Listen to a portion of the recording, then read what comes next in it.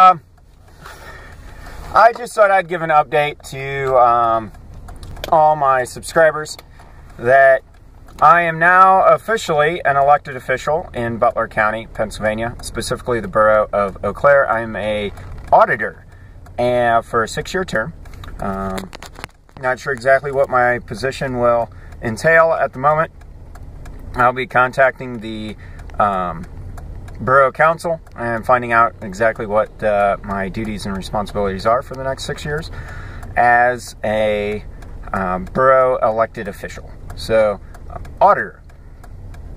I'm pretty sure it's something to do with accounting, keeping track of the dollars and cents.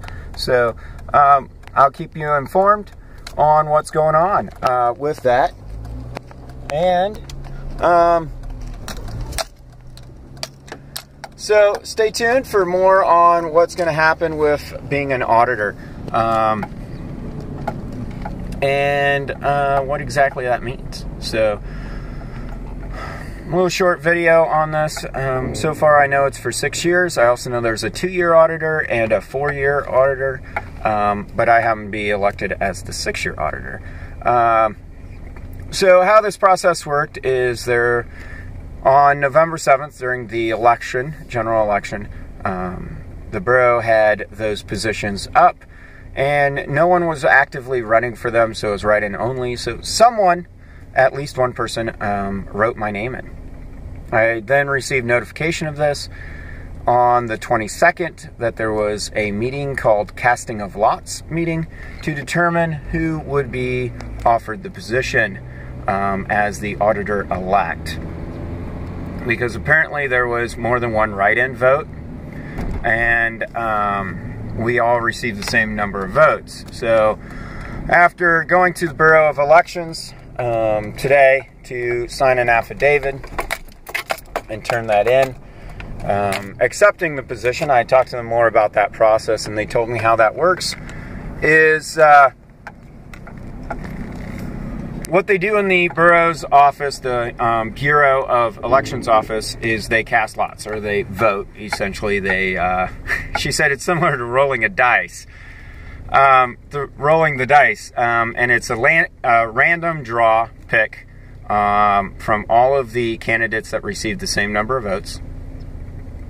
And whoever gets drawn, their name, they're offered first.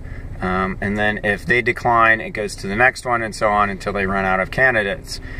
And if they run out of candidates willing to accept the position, then the position simply goes vacant until the next election.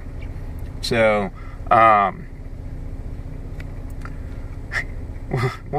we'll see how that goes. Vacant elected positions. Interesting concept.